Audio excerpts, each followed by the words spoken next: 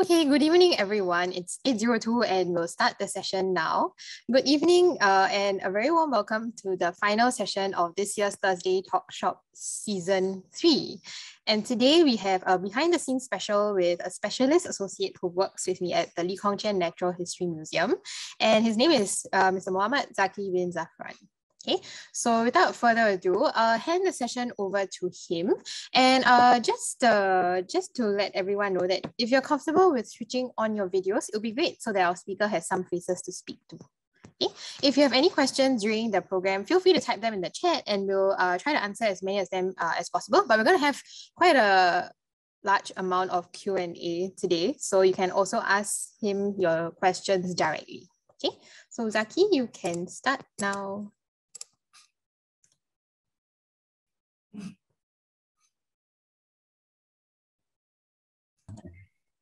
Hi, hello. Very good evening to everyone watching. Thank you so much for tuning in tonight, making some schedule to join us today. Let me just share my screen. Is it sharing? Okay. Okay, cool. So it's not. It is. Okay, so before I begin, a brief background about myself. My name is Dzaki Safaruan. I've been in the museum for about 5 years plus, and I work mostly in the collections, specifically under the crustacean collections. For those of you who do not know, crustaceans are crabs, shrimps, prawns, lobsters, and stuff like that. Usually found deep in the sea. Okay, so before we begin, what is a natural history museum? Okay, so like all museums, I'm just going to read from the slide. Like all museums, a natural history museum has 3 primary missions. So it's to build collections, which is all the specimens that we collect, to facilitate research. So this is for all the science that's going on. And the last one is to educate, which is what we are doing today. But apart from other, like how it differs from other museums is that the Natural History Museum, its subjects are not the products of human endeavors, but more of evolution. So natural history has a lot to do about the environment that we are in, particular nature. Okay, next. Okay, educating through exhibitions. So part of my work revolves helping out in our exhibitions. So the first part would be planning and setting up of the gallery space. If you can see in the screen right here, there are several pictures. So the first picture is of us setting up this, I think, travel map of Alfred Russel Wallace in the gallery. Okay, and then that's me right there, standing next to a very large specimen, dry specimen, okay, taxidermized of a cow. This is actually a cow, a male cow, so a bull, perhaps. Yeah, so you get to see a lot of cool stuff when you work here. And then this cow thing is for our latest exhibition, Body Snatchers, happening now. So drop by if you're free. Okay, more pictures. I had the chance to work with this giant crocodile. It's quite large. You can see that it's being supported by 2 washing machines because we don't have, like, sometimes we don't have the proper equipment. So we have to make do with what we have. So it's supported by 2 large washing machines. Yes. This guy, his name is Kaiser, actually. He was donated to us by the Singapore Zoo. So when he died, they did some taxidermy on him, but it wasn't done very well. So when it was handed over, we took some time to actually restore the crocodile. So in this picture, I was busy with repainting the skin of the crocodile. Yeah, and then you also have to restore the missing teeth or the eyes, stuff like that. So initially, a lot of the content, right, they had the wrong things stuffed inside the crocodile, so which we had to remove And actually, all this was done as part of an exhibition called Air Tenang 2019 by our conservator, Kate Pocklington. And then in the picture on the left, we have 3 bartenders in the gallery. No, I'm just kidding. We are just setting up the lighting. So there's a lot of dust sometimes, like in the higher parts of the gallery. I mean, it being a large space and all. So before we hang up the lights, we have to clean it and make sure that they're working properly. So we were setting up the lighting for this latest exhibition. And then so a lot of the exhibits in the gallery, they are maintained by us, like our group of SAs. Next slide. Okay, so talking about the gallery, we also do gallery maintenance, which is why we are closed every Monday. Yeah, so if you can see on the left, we have one of our SAs vacuuming the showcase. Yeah, so that crocodile is the same one that was featured in the previous slide. Yeah, so like I said, there's a lot of dust and dirt around in the museum when, like, even though it's just like normal day. How we remove it is we use vacuum cleaners. We use a very large broom. Later you can see in the next slide. Yeah, and then sometimes we have to go inside the showcase itself, like you can see in the picture. And it's quite an experience, like being surrounded by all these like live animals. Sometimes it can be a bit creepy because most of the time it's because of a power trip. So the lights will be totally off. So you have to go inside in the dark with all these animals, right? And then the space is so confined because the light switch is all the way to the end. So you have to switch it back on. Yeah, but once it's on, then everything else is okay. You just have to make sure that you don't touch or like bang into any of the specimens inside.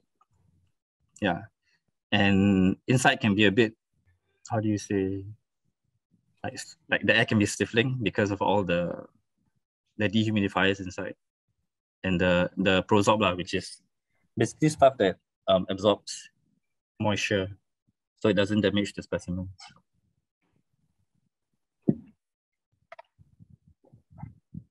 Yeah, so another method of removing dust from our dinosaur.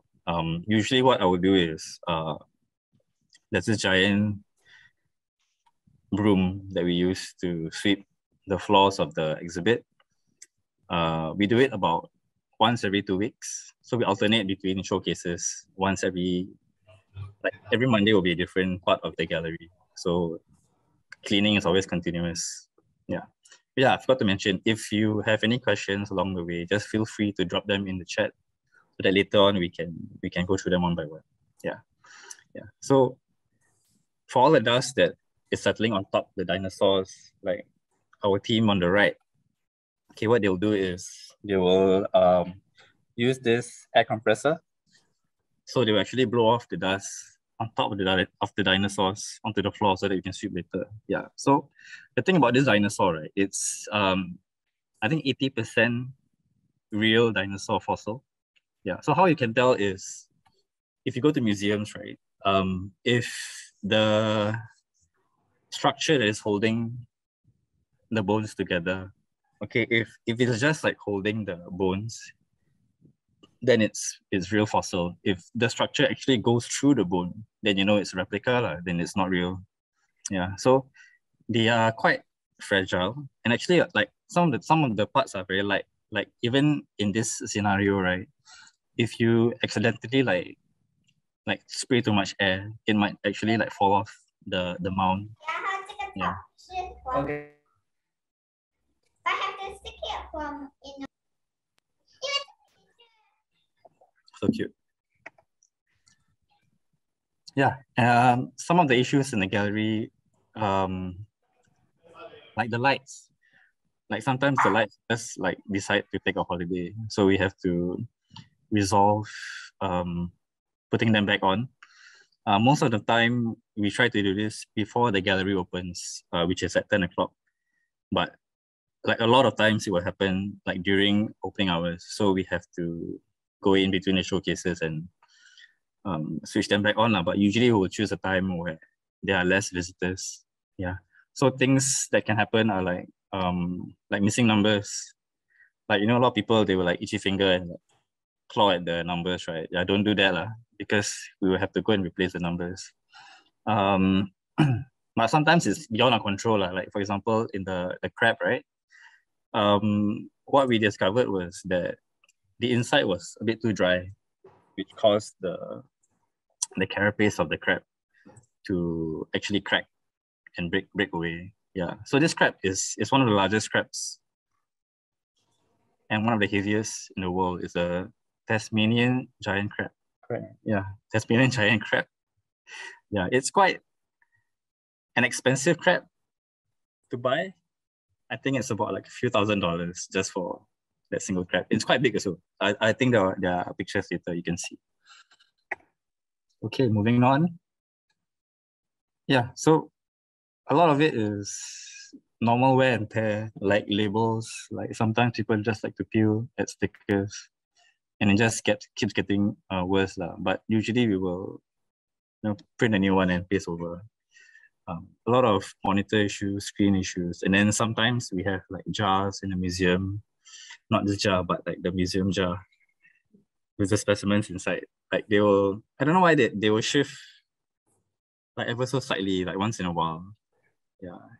I hope it's nothing supernatural. Like you can see the thing just right over the edge, which is not supposed to be. But we think it's probably due to like, natural causes like the vibrations of a building. Like slowly will just shift. So we just shift it back. Okay, so we now, from the galleries, we'll go to the collections, which is where I spend most of my time inside. Okay, so collections, there are actually 3 levels worth of collections. So we have the wet collections for vertebrates on the 2nd floor. The wet collections for invertebrates on the 3rd floor, and then the dry collections on the 4th floor. So if you don't know the difference between vertebrate and invertebrate, so basically vertebrates are animals that have backbones, right? Like your fish, your mammals, your birds. Whereas invertebrates are things like insects, snails, crabs. Yeah, and then dry collections is like all of them that are not preserved in ethanol or alcohol. Okay, so we go down to the 4th floor first, level 4 dry collections. Okay, I don't really do a lot of work in level 4, but it's nice to share, right? Okay, so this assemblage of pictures will show you how insects are dried and then pinned and then kept in the collections. So from left to right, you can see that the specimens are pinned to dry onto 2 pieces of board. So they will remain in this position until they are like fully dried, which we do in our drying cabinet, right? So when they're dry, they get stiff, so you're able to manipulate them around. So once they're dry, you can see in this picture that they are being pinned by specialized insect pins. So these pins, they come in many sizes. So if you have like really small insects, you can just pierce through. And then once they are pinned, they will be arranged in trays. So these are called unit trays. It's basically a acid-free cardboard box with a lining of foam that you can pin the insects to. Yeah, so they are usually arranged to species and then put together, or maybe even collection like data. Like if they're collected at the same place, then they might be pinned that way. Yeah, and then after this tray, right, you put them in a box. So this box, there is a very good seal to the box. So it's not really a vacuum, but it's sort of like 90% seals the air inside so that nothing can go in. Yeah. Although some of them, like traditionally, they are stored in envelopes, like the dragonfly in this picture, which is very cute. And then all these boxes, they'll be stored in the large compactors in the collections. So they're arranged, they're stacked, just like, not stacked, like slotted into compactors nicely and labeled accordingly. Yeah, so compactors actually, they protect the specimens, and then it also maximizes the storage space in our collections. And then it's very easily arranged according to the different groups, taxa, and species. Okay, but before we go into before a specimen is actually put into the dry collections, we have to freeze it first. Why we freeze them is because we want to get rid of all the nasty things that might be on the specimen itself, like parasites or like ticks, bugs. So small things that are on the specimens. So we have a freezer room. So the freezer actually goes below 20 degrees. So it can be quite cold. So this actually kills whatever unwanted insects or parasites that might be on the specimen itself before we proceed to storing them in the level 4 collections. Yeah, so we have a whole bunch of freezers. Yeah. The process is quite specific because you freeze for about 2 weeks, and then after freezing, you have to thaw them out for about a week or so because it gets so cold that there's this long thawing process, like similar to like when you thaw food before cooking. Okay, so from level 4, we go down to level 3. So this is our level 3 wet collections. Yeah, so the crab earlier you saw in the gallery, like this is an example of the crab. Yeah, it's quite big. I'm not a very large person, so my hand is about average. So you can like sort of like roughly gauge the size of the crab from the picture. So in the level 4 collections, level 3 collection, sorry, it's a wet collection. So a lot of the specimens are contained in glass bottles that are filled with alcohol or ethanol. It's not pure ethanol, it's diluted with a bit of water. 70% of the solution is ethanol, 30% is RO water, which is reverse osmosis water. So it's not exactly tap water. We had to do a bit of filtration to get the water as clean as possible. This is because we don't want any impurities affecting the condition of the specimens. So it's a bit different from level 4 because you can see that the compactors are actually exposed, and it's more like a shelf system where you can just arrange bottles in order.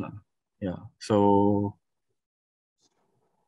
the specimens are stored here until like somebody decides to maybe do some research, and then they can come down and select which specimens they want, and then it'll go through a system where we'll know what has been taken. So in a sense, you could call it like a library where we store all the specimens, but instead of books, it's just dead animals.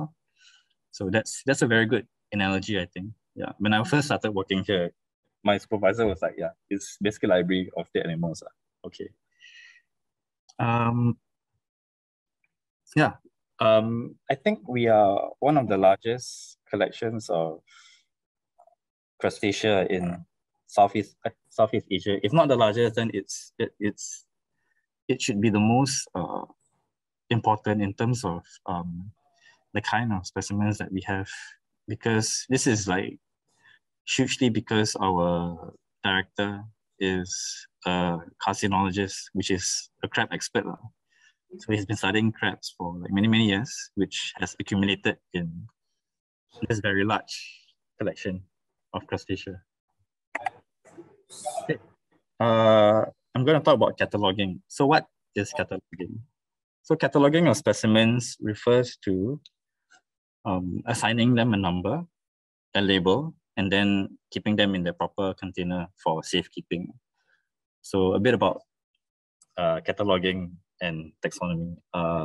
So we need, every specimen has a label. So this is to show that what it is, where is it from, who collected it, and then when it was collected. And also if somebody has identified the specimen, like saying that, okay, this is this kind of species. So we need to have that person's name on it as well, like who identified it, and then when it was identified. Yeah, so a unique ZRC number would be the one in the picture. So it's the same as like a library book where it has a serial number to it. And then if every serial number is unique in this museum, and then if you go to like other museums like around the world, right, they will also have their own unique serial number. So any serial number in a collection is unique everywhere, like in the entire world, there's only one unique number for it. Yeah, so species ID, you can see the label, right? Yeah, so a bit about the label itself, like the most important thing is on the number and then the species name and the genus and then the species. So the genus and species, or the scientific name rather, it has to be written in italicized font. Yeah, this is the standard. And then you also have, you need to indicate like the sex of the specimen. Is it a male? Is it a female? Is it a female with eggs? Or is it a male or female that has parasites in it? So that's also important. And then there's also the locality. So locality is where it was collected.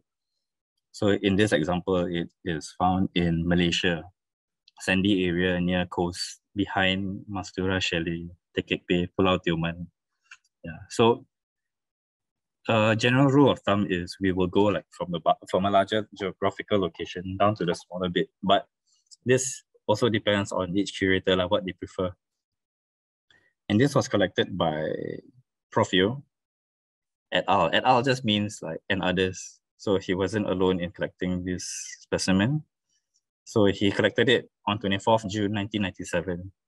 Yeah. So all this, like, why is this important? Like the collection date and everything? Because every instance of collection is actually a snapshot of history. So like, for example, many years down the road, this thing goes extinct. So we will have to like, if you want to know like when it was most popular or where, like when or how it happened, we have to know all these timestamps in history. So it's really important to have all this information like, properly documented for the future generations of researchers to come.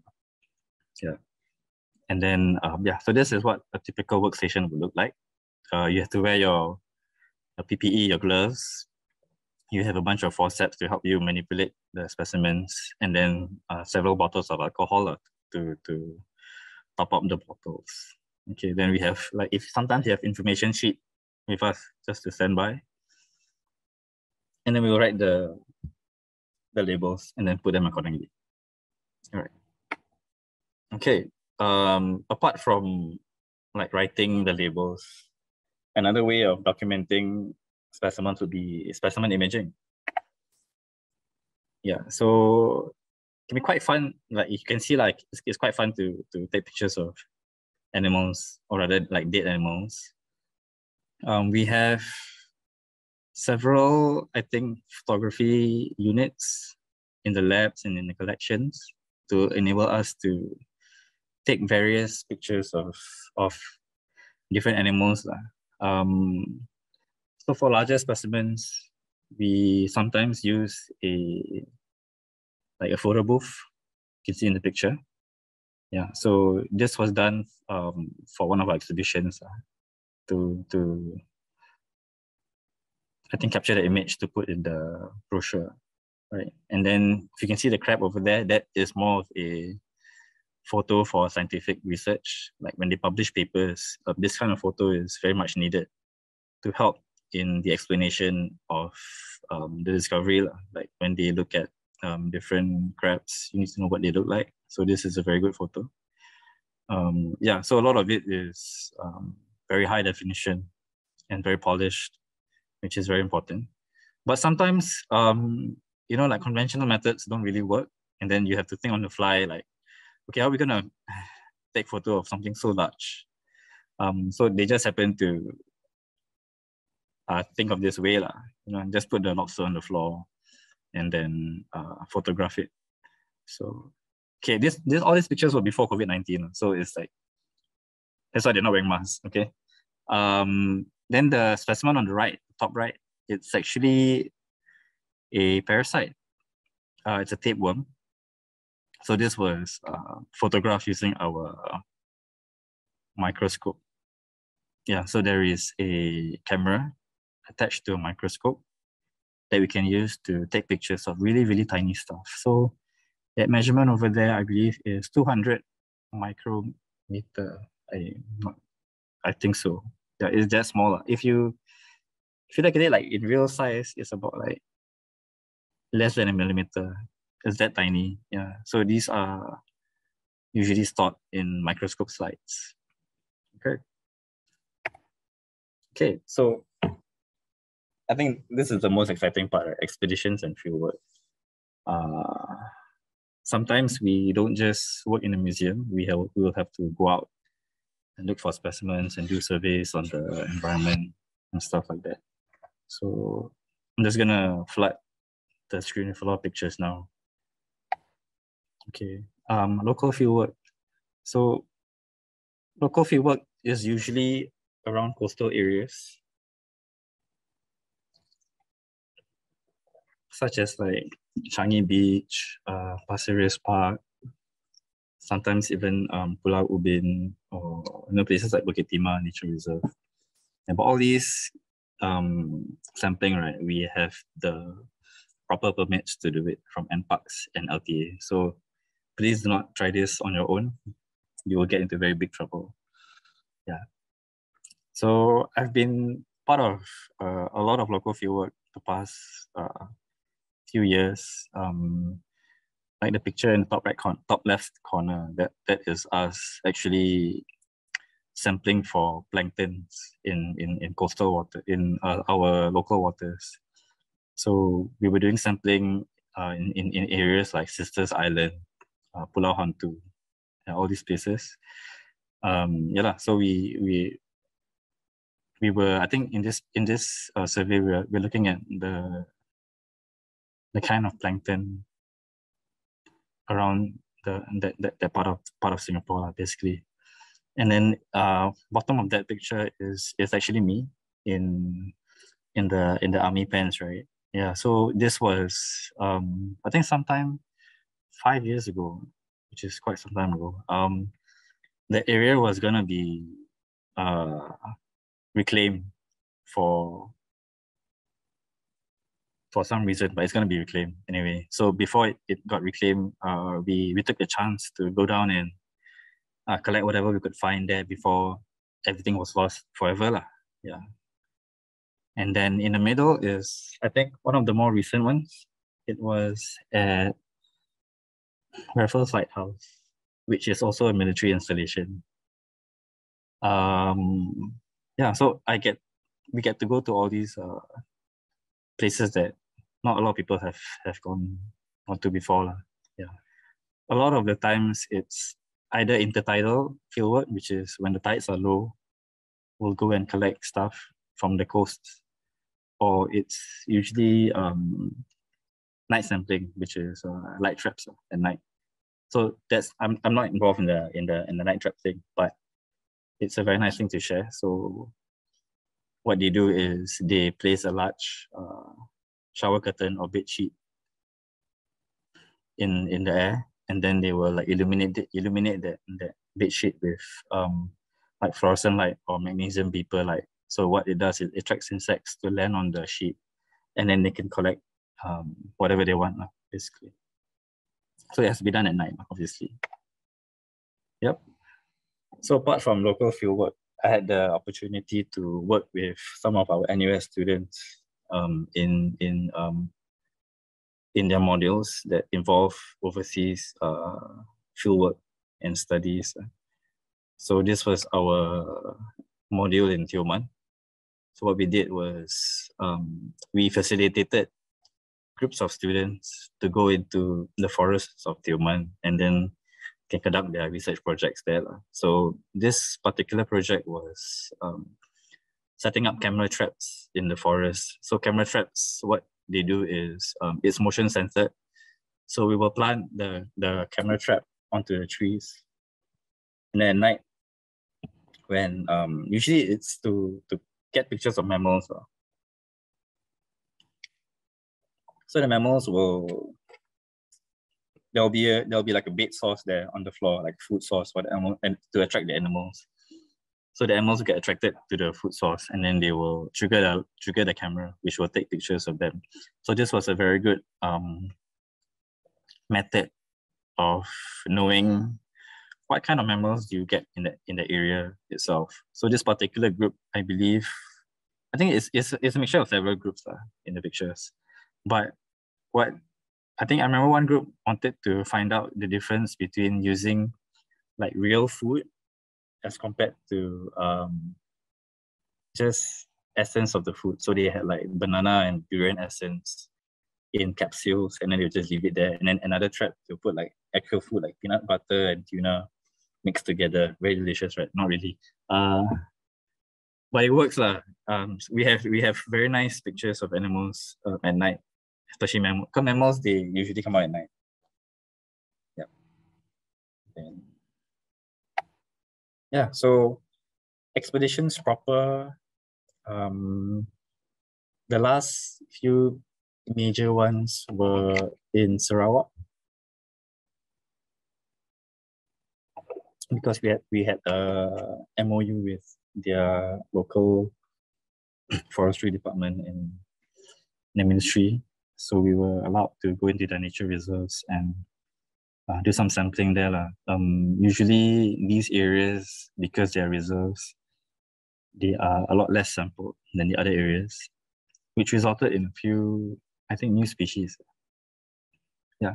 So in the top left picture, I was with another colleague of mine. We were preserving frogs. Yeah. So things like frogs, they require chemicals like formalin for them to actually freeze and harden. Not freeze, like remain in that position. So that position is important in identifying what kind of frog it is. Yeah. So different animals require different ways of preservation. Yeah. And then like the middle picture is what our camp looks like at night. Yeah. So it's very makeshift. It's like a giant tent with a lot of like hammocks. So you can see me like getting ready to sleep at night in the hammock. And then obviously surrounded by mosquito net because, you know, forest everywhere, mosquito next to a river, a lot of mosquitoes.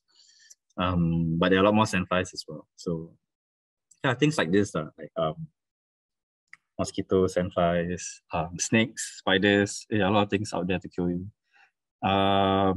This expedition also was a freshwater one. So we were going around river sites and streams, sampling the different kind of fish that can be found in those areas. Yeah. And we also enlist a lot of locals in our help, because after all, it is their land, so they know the area better. Yeah. So a lot of very scenic times during expedition. Yeah. So the picture on the left is actually their kampong, which is their longhouse. Yeah. So they actually built everything on the hill, behind the river, and it's like very well built, very picturesque, and they're very, very nice people. Yeah. But sometimes we do a lot of we need to de-stress sometimes. If you can see in the middle picture, like we're just having fun, taking pictures. Yeah. So early on, I mentioned something about the light trap. So if you look at that bed sheet in the bottom left corner, that's like all the insects in the world just like littered on that piece of bed sheet, and like they were literally like flying all over the place, like all over us as well. So it was quite fun to like slowly pick up what we needed, and then it's like quite unimaginable like seeing like being surrounded by like, insects from everywhere, like 360 degrees all around you.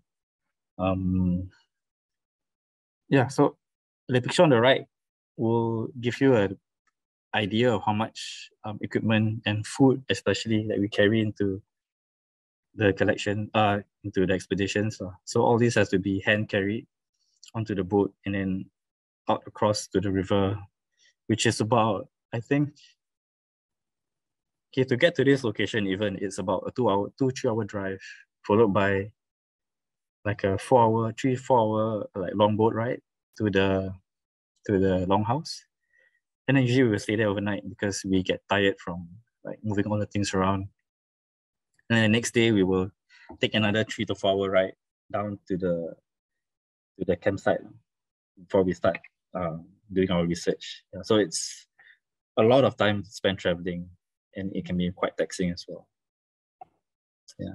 So more pictures of us collecting. That's me in the top left, setting up a light trap that we designed to be able to collect insects that are far up in a canopy. So a canopy light trap, yeah, which we I think nicknamed Wilson from the movie Castaway, played by Tom Hanks. So this was like 100% designed by us, which I thought was like quite clever. Like it's actually a pane of acrylic being lit up by UV light. And then at the bottom, there is a trowel or a container holding ethanol. So what it does is it entices the insects to come to the light. And then once they latch onto the acrylic sheet, and then they will get dizzy by the ethanol and then fall to the ethanol. So this one was quite interesting because it collected insects that are very hard to reach, like at the top of the tree, that kind. But there's also a caveat. Like there was one night where it was, I think, just after it rained. So this was a very big signal for termites to go out and fly. So that particular night, the entire thing was just filled with termites, which wasn't very fun, to be honest. Then yeah, this is a makeshift lab in the ranger station that we happen to be in. Yeah, so sometimes we have very nice accommodations in the middle of the forest, like their own ranger or research stations. So they have like a proper lab to work in, which is very good and very comfortable. The only thing, however, is that everything is powered by a generator. So once the fuel runs out, then that's it. No more electricity, no light, nothing else. So it's just you in the forest. Yeah. So then in the bottom left picture, it's just me and Wei Song, one of our insect curators. So we were doing a pen trap, yellow pen trap sampling, which was, so as we walk along the forest, every like 5 meters or so, we will put down a yellow pen trap, which consists of a yellow plastic plate. Then we fill it with soap water. So the insects are very attracted to yellow. So if any of you like wearing yellow, you just be aware of this. So they will come to the yellow, they will land on the soap water, and then they will sink into the soap water because soapy water doesn't have that same level of water tension. So it will just like plop into the water. And then we will come and collect the insects. Like what we're doing here is we are straining it in a mesh-like material. So this one is like one pen trap every 5 meters, and then you do like 20, 30 pen traps. So that's quite a distance to cover actually. And then you gotta remember that it's usually like going uphill or downhill on like forested terrain. So it's pretty taxing. Like a lot of us, when we come back from field work, we usually get very like a lot fitter than when we first started, or we lose a lot of weight. Yeah. Then there's a bunch of my colleagues just sheltering from the rain in the car. Yeah. So another big part of expeditions the biggest one was this, my first ever actually, cruise out at sea. This was the one where we found that giant isopod, which I will not show because it's been overused too many times really. What we do is we trawl the bottom of the ocean and then we will sort them out accordingly lah. So in from left to right, you can see us sorting all the larger samples in this giant plastic containers. So we will sieve using a sieve of various mesh sizes. We will sieve all the specimens out from the mud. So the bottom of the sea has a lot of mud, if you do not know. Then there's a picture of me. Sometimes you get like debris and tree trunks, wood branches, stuff like that. So we have to knock them out of that kind of debris. And then we also have to take pictures of specimens, like what they're doing in the middle picture. Yeah, so all these people on the bottom, they're just sorting through all the specimens. So this one was a joint project with the research organization in Indonesia. Yeah, so the ones in blue basically are from Indonesia. The rest of the people are our own staff. Yeah, so this was quite, oh yeah, and also with TMSI, which is the Tropical Marine Science Institute. Yeah, I got that right. Yeah, so it's quite happening. It looks like it looks like a market, right? Actually, like they're sorting out all the specimens and stuff, and then you do get very nice scenic views. Oh, let's see, when everything is calm. Because speaking of that, like the first day of our cruise, it was the first day of a thunderstorm, and then everybody was seasick, and then it was raining, and the ship was like rocking back and forth nonstop. But we still had to work lah, basically. So it's quite horrible, but it got easier as time went by. Yeah, because like on the very last day of our cruise, everything was like totally perfect. The sea was so calm and the sky was so nice. So it's like somehow somebody knew that we were doing this. It's stuck in a typhoon, right? Yeah, I think it was the tail end of a typhoon. So we had to, I think, stop for a while in shallower waters. But it was still quite horrible. Like, I think everybody was wiped out. Like literally, like nobody was showing up until like later part of the day. It's like, where's everybody? Oh, everybody is just seasick in the bed. Yeah, so it's like, it's quite an experience. Like, even when sleeping also, you will like rock back and forth or side to side, depending on the orientation of your bed. That's the important thing. So if you ever go to a sea, you better chope the right bit. Okay, and then I think to me, right, the big part of expeditions is the food that we get to eat. So I think it's quite a nice feeling to be able to eat outdoors, like while on expedition, because like everything we had was not everything lah, like majority of the things we had, like for example the fish, the chickens, they're all from the jungle, which was quite an experience because the fish especially they were so sweet and fresh, and then they were caught by the locals. Yeah, so some places we had like proper kitchens, like the ranger station. So we're like one big family lah, like sitting there, you know, like eating together, resting at the end of the day. Then at other times we had to like cook on the spot beside the river, which was also fun lah, because I mean like we're all having a good time, taking a break, and the food was quite delicious lah. Yeah, I think meal times is one of the best times in expedition. It's like if you went army, right? Like some of you might have gone army. It's like sometimes you're in army, the only thing you can think of is what time is dinner time or what time is lunchtime. So not to say that the work is like that, but sometimes you just feel that way because you are so tired. Okay, so that's about the end of my slides. I can stop sharing. Yeah. Yeah. Okay, so we're going to try something different. He's going to answer questions while drawing. So I think he didn't mention that. Okay, what do you study, Dzaki? Me? Oh yeah.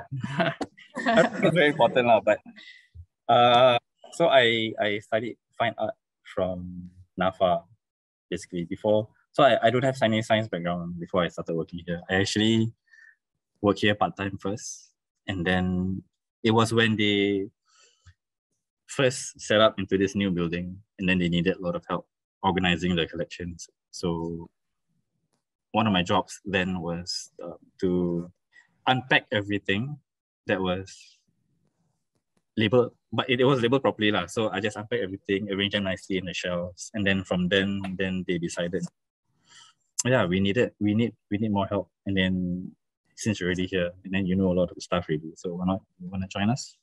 That's what I did lah. Yeah, I was doing art a few years before that, but I think over the years I have grown like very accustomed to this place, which is why I'm still here. Yeah, so I think like one thing very important to realize is that you don't have to study science to have a career in a like a natural history museum or conservation or biodiversity field. And I think he's a very good example of that. So do you want to start drawing, Dzaki, as you answer questions? I will read out interesting questions that have been asked. Okay.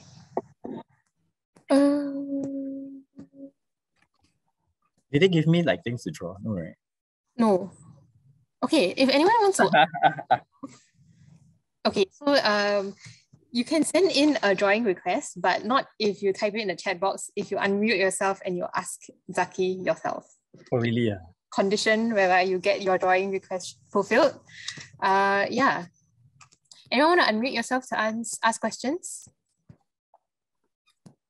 Then you get to ask him to draw something for you. I'll just like randomly draw something. Yeah. Okay, you sing or Gan Hua Pui Ying. You have a question? Go ahead, unmute yourself.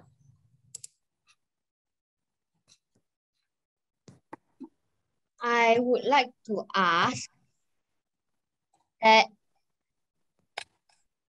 why are the lights in the museum so dim? Because my mom can hardly read the signs.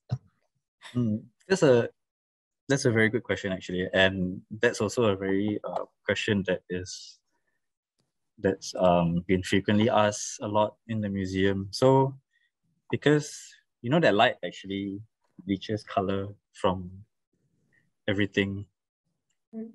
So what we want to do is we want to reduce the risk of that happening to our specimens. So if the light is very strong, then it will actually damage the specimens. So the specimens will lose a lot of their color over time. So to prevent that from happening, we make it a very low light, so that the specimens will keep will keep their color over very long periods of time. So that's why and not only our museum, like if you notice like places like Art Museum, like our National Gallery Singapore, our ACM, Asian Civilization Museum, basically a lot of museums, their light levels are very low because the light will actually bleach the color of the artifacts or the specimens. Yeah, that's a very good question. Thank you. Okay. Which is why we don't allow flash photography in the gallery, because the flash from your camera, right, can affect the color of the specimens over time. Yeah, so you see, you can get to ask Dzaki to draw something for you. Huh. Can you draw that like big boy isopod? Oh, cool. Okay. Nice. Okay, so I'll just answer a couple of questions. Expeditions halted during the pandemic? Yes. Okay, that's a very good question, because everyone in the research team at the museum is very frustrated that expeditions have been halted. So yeah, because travel has been halted, right? So we can't go out, even locally also, it's very difficult to go out on intertidal trips or terrestrial trips, because you need to maintain your safe distancing. And yeah, we used to have a lot of like overseas trip, like what Dzaki mentioned, like his Sajade's expedition, as well as the terrestrial expeditions. All of that has been stopped. But we are able to, I think, do local fieldwork. Yeah, in recently, especially when it's been relaxed. Yeah, so the last trip that we went to was to Pulau Satumu. Yeah, but I think the research team also went to like Tanjung Rimau and all that, right? Yeah. Yeah. Okay. Sentosa, yeah. Tanjung Rimau is in Sentosa. What? But Tanjung Rimau is in Sentosa, but it's Yeah. not accessible to the public. Yeah, in case you're wondering. Yes. Okay, so how long do you have to wait before collecting the traps back? Okay, you wanna answer that, Zaki? Can you Which trap? Yeah, it depends on the trap you're asking about. Yeah. I think if it's the yellow pen trap, right? So what you usually do is in the morning, like I think about 7 or 9, we will set up the traps, and then we will go back for lunch, and then after lunch we will go back out and collect them again. Yeah, that's how long we will wait to collect the traps. Or sometimes it's even left out there overnight, but we don't usually do it in case it rains. And sometimes it does rain, so what we do is we have to hurry out and collect everything back if possible. If not, then that's just too bad. Like some of the stuff might spill out. Yeah. And then you have to lose some specimens forever. I mean, it is nature, right? So sometimes you have to do what you can. That's the only way. Yeah. Yeah. I think for the Sajadi's expedition, I mean, because you're asking about how long the traps were left, right? So I think Sajadi's expedition, it's the nets, the dredge nets, right? Yeah. So the net actually, no, it's a lot longer than that. So, the sea can be as deep to about like 1 kilometer or 1.5 kilometers down. So it can take up to at least 1 hour just to lower the net to reach the floor. And then it will drag for another about half an hour. Yeah, or 1 you hour. leave it there, right? For half an hour. Yeah, and then another hour to bring it back up. So there's a lot of you can say there's a sort of a waiting period in between, like a 3-hour waiting period, right? So within that 3 hours, we will have to do all the sorting from the previous catch, actually. Yeah. So if like the previous catch, there's not a lot of stuff, then this is a bit of a break for us. But if the previous catch, there's like a lot of things, right? Or then it's like you better finish it before the next catch goes up. Yeah, so that is the kind of struggle that we can have while doing this kind of work. Yeah, when the dredge comes up, then it's like, whoa, there's so many things to sort. Yeah, man. Oh yeah, speaking about that, right? Like certain parts of the sea, right? It's just filled with marine trash. Yeah, so imagine like sorting through everybody's trash, looking for specimens. The smell is just particularly horrible. So that's not a very good thing. So remember, don't throw anything into the sea. Yeah. Okay, there's another interesting question. So in the field and on expeditions, how do you decide which animals and species to collect and preserve? Yeah, so usually when we go out, it's helmed, or rather like the leader of the expedition is one of our curators. So every curator has the specific group of animals that they're working on. So for example, in Sarawak, we are looking for fish, right? And then so the curator will know what kind of fish he's looking for, whether they are common or uncommon or quite rare, that kind. So he will be able to recognize like, okay, this one got too many already, so we don't collect anymore. Or like, oh, this one is very rare, we should keep like one, But keep in mind that when we are collecting, we are not destroying like the entire population. We are keeping what we need, and then like also making sure that we do not threaten the population. So and then there are also some specimens, some animals that are under CITES, so you cannot catch them. Yeah. So that's how we know what to collect, what not to collect. Yeah. And like one important thing is also that you cannot conserve what you don't know. So therefore you have to collect animals to conserve them. But yeah, like what Zaki said, it has to be at a certain level. Yeah. Okay. Okay, what's next? Next. Oh, there, Swing, you have your. Do you want to explain what that is? Your Darth Vader isopod. This one? Yeah. Oh yeah, so this the one that we found, we actually found a new species that trip. It's called Pachynomus raksasa. Raksasa meaning monster in Bahasa and also in Malay as well. So why it was called raksasa is because it's quite obvious that it's a monster of a specimen. Like it's so big, and that's what they decided to call it. Yeah, so it's we're very happy and relieved when we found it, because like then going through all the physical work of sorting to find something so spectacular was, wow, finally, like it's like it validates us being out at sea in like choppy waters. Yeah.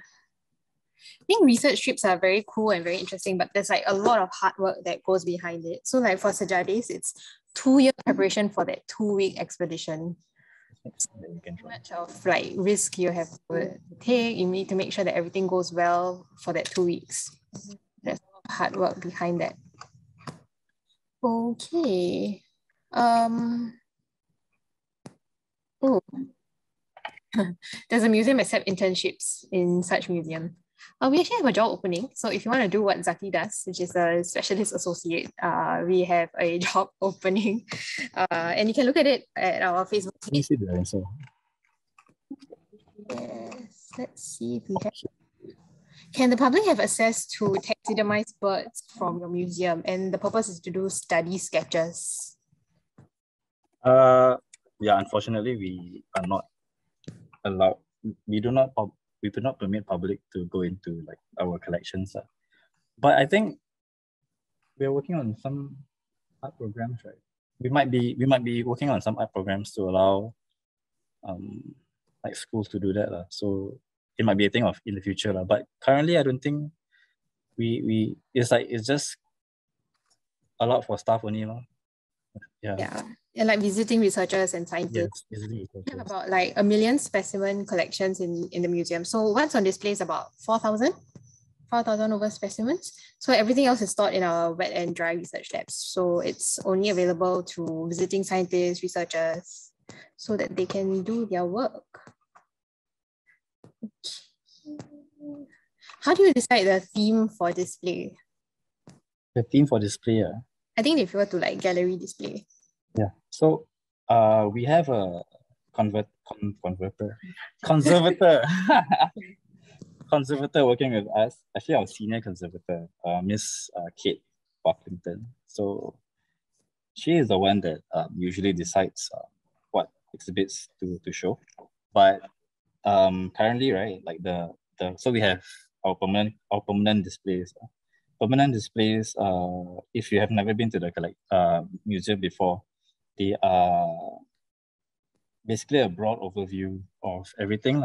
So you have your mammals, your reptiles, your insects, your birds, your fish. So all these are equally displayed across the gallery so that people, that are not familiar with animals, they get to experience everything in one. And also being part of Southeast Asia, we will showcase the things that can only be found in Southeast Asia. Yeah, so it's different from like other stuff from like maybe the Americas or the more temperate countries. Yeah. Yeah. What's next? Yeah.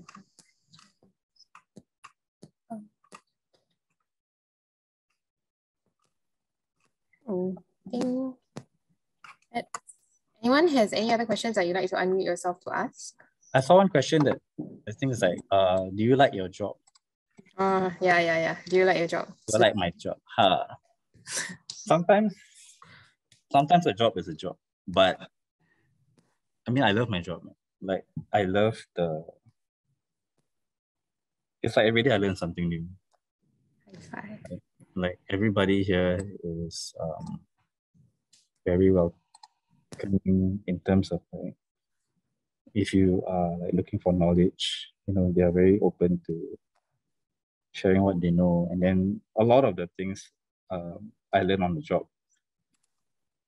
Yeah. So what else is there? I mean, I love animals, right? Dead or alive, I love animals. So I can't even imagine like working here in the first place, but it's actually very, I consider myself to be very fortunate to be able to work here. So yeah, in short, like, yeah, I love my job. Yeah. Boss, if you're hearing this, Yeah, I think we're a bit the same, I would say. Yeah, I love my job. Yeah, I feel like every day you learn something new, which is really cool. With so many specimens in the museum collections, are there many specimens just catalogued and kept and not researched? oh yes. So and okay, why, right? Why like sometimes you wonder like why are there so many things that is just there living like left in the collections for like many years? Well, like I was saying earlier,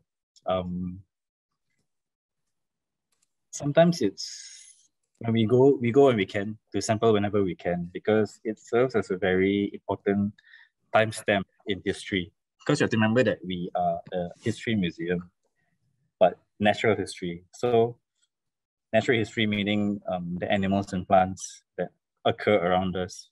So if we are able to collect something from a specific place at a specific time, then that is that time, like a photograph lah. So you know that, okay, in this time period, you know that these animals exist, and then what is their distribution, how many are there, how well are they doing, so that you can compare over time, like are the numbers like going down, or are they like, like is the number increasing, how does it affect the environment. So all these things are very useful for researchers if they want to do things like for the environment and ecology lah.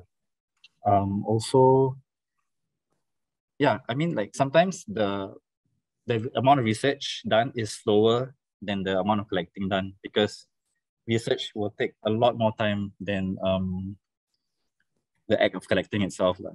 So we also waiting for, I mean, like aspiring young biologists up there to come and work on these kind of things in the future lah. So and when they do, it's there ready available for them to do so. Now you sound like boss. Huh?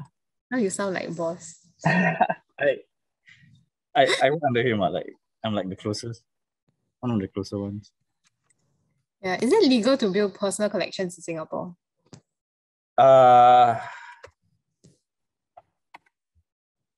I don't know about if it's legal or not, but I know that it's not legal to collect stuff. So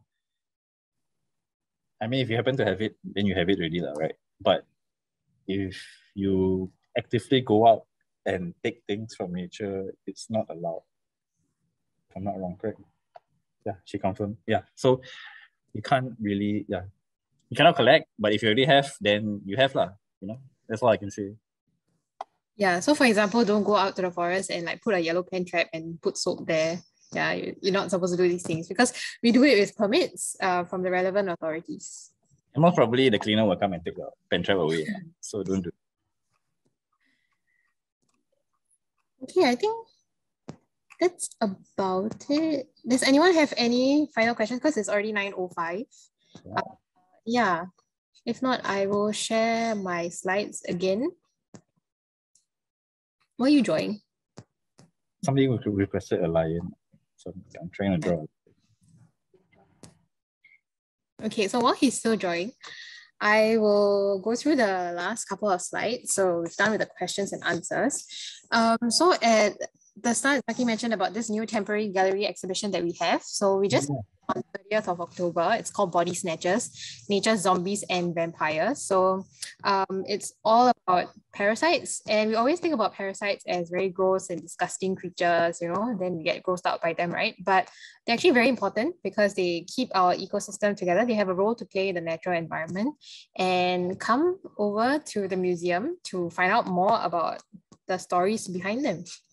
Yeah, so I think someone asked a question about how do we decide the themes, right? So even for the temporary gallery, so Kate, our gallery in charge, she comes up with these themes.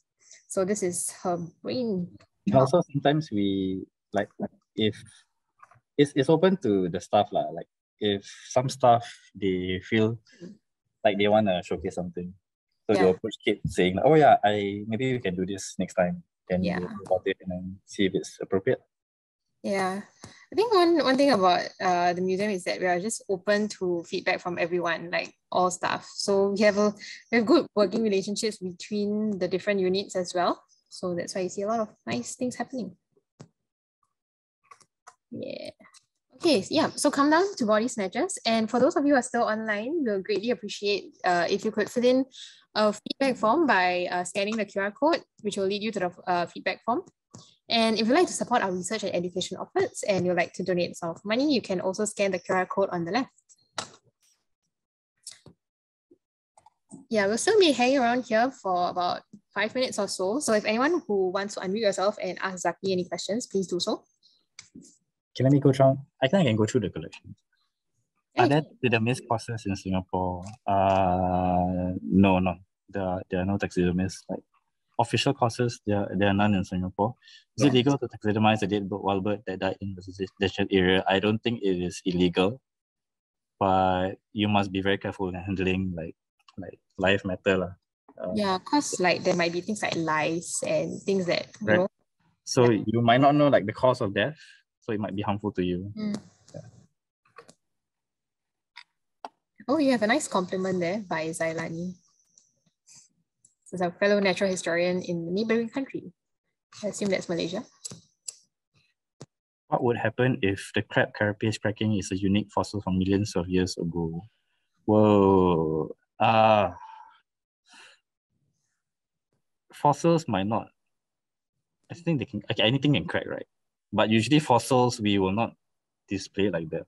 We will display it in a better showcase. And I think it's a lot more durable than the crab, because the crab is just the carapace only, there's nothing inside. So it's a bit hollow. Where do you get all these animals? Everywhere.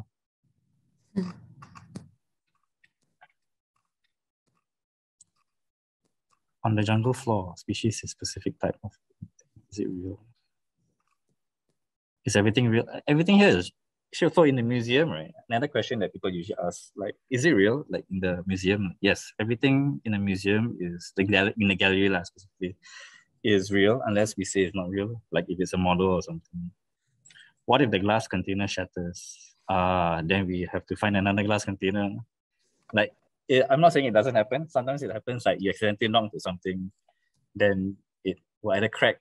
Shatter is a bit like exaggerated, but it will like break or something. So, I mean, like, not to worry, just, clean up the mess and then just replace the glass. Yeah, it happens.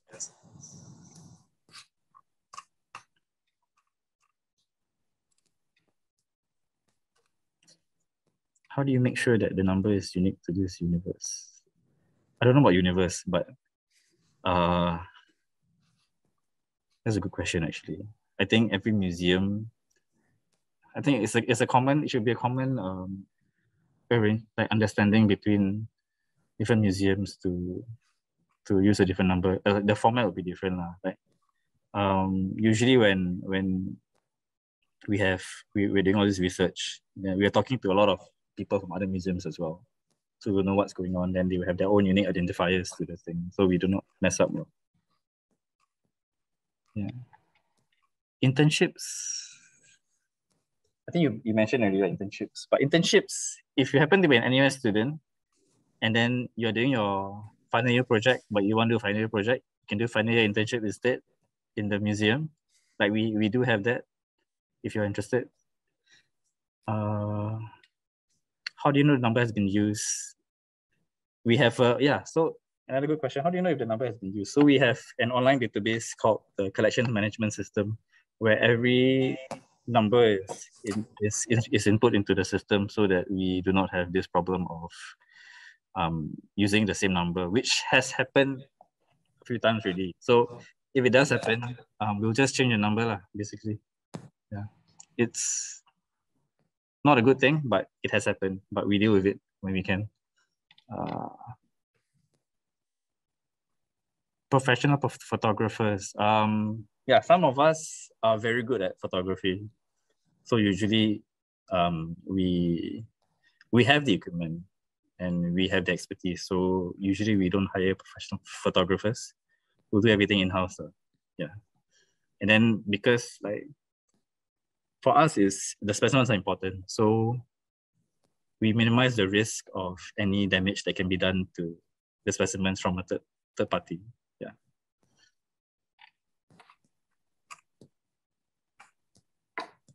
Where are those places in the expeditions? So the places are Sarawak, some nature reserves. The cruise is in South Java Sea, which is the bottom of Java. It's called Sejadis, which just means South Java. No, wait. Okay, never mind. You can Google it. I can't remember now.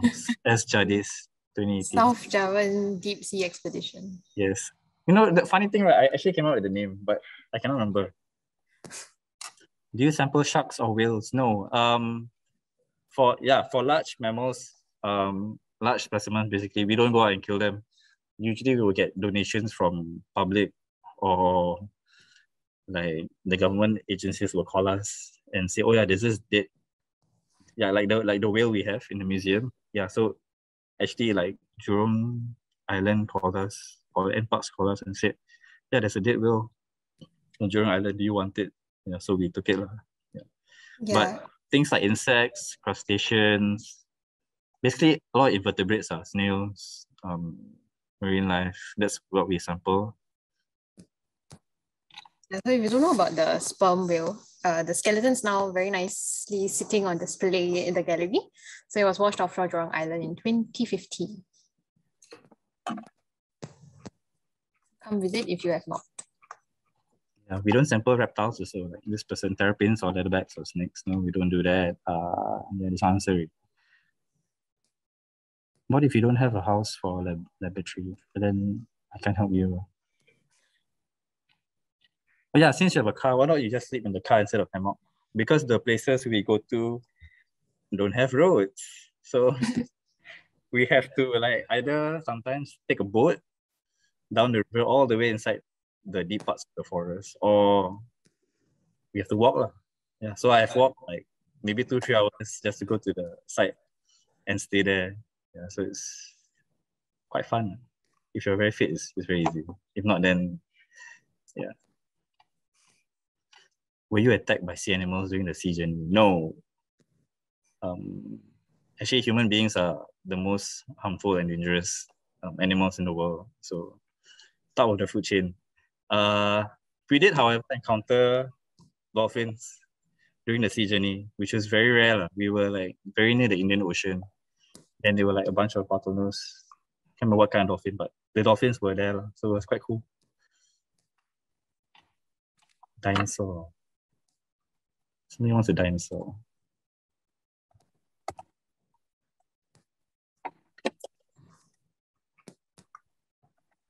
Anything else?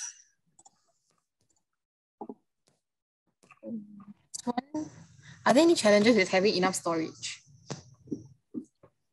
Sorry? Are there any challenges with having enough storage? I think there's not enough storage.